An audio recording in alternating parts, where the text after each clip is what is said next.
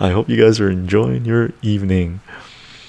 You in for some nice chill discussion about what human rights are and what we should focus on?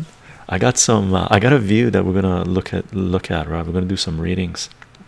Knights of Old Comic, number one, the right to buy comic books.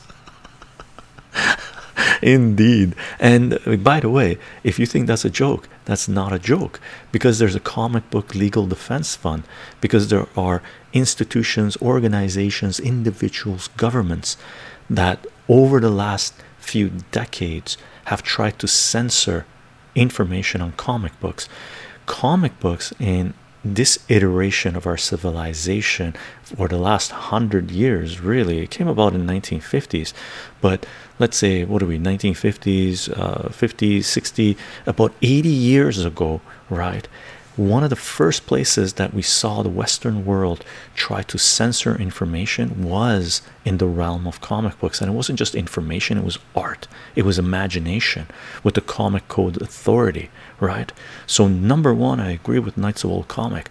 We should have the right to share our creative content, our creative abilities in any platform that we want without censorship.